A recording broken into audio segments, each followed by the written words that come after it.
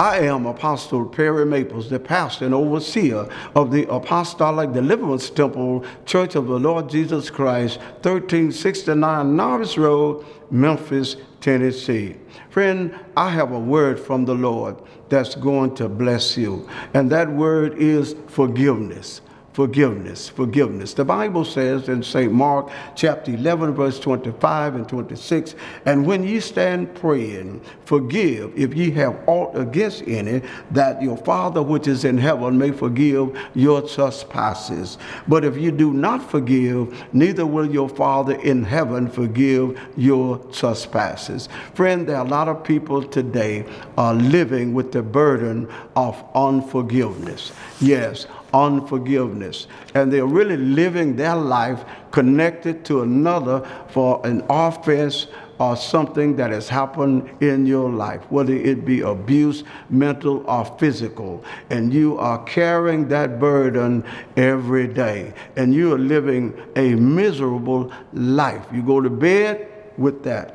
You wake up the next day with that same burden. But there is a word from the Lord, and I want to speak it into your spirit today. And when you get this word, tomorrow will be a better day for you. I want you to know that forgiveness really is to release, set at liberty, loose, and let go. Just let it go. It's to cease to feel resentment against an offender.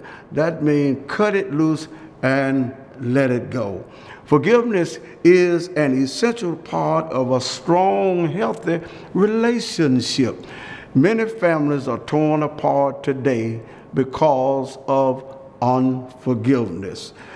Doctors even say that 75 to 80% of health, marital, and family problems come from unforgiveness. Did you not know that many people have the disease of unforgiveness, and they are going to the physician? He cannot diagnose the problem. The problem is unforgiveness. You are the one that can release yourself by forgiving the one that have offended you. Forgiveness of its genuine forms, in all of its genuine forms, is a means of healing. So if you want to be healed today, it does not come from the physician. It's going to come from you.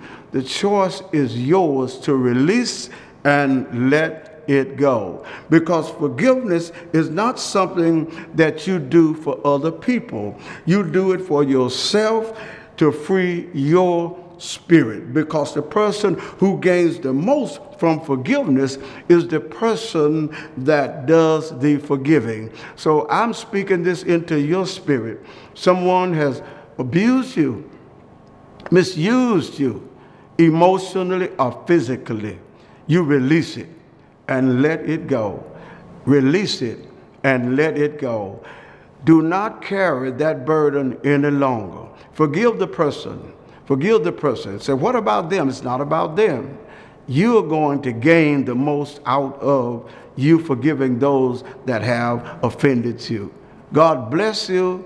May He keep you, and may your tomorrow be better than today. See you next time.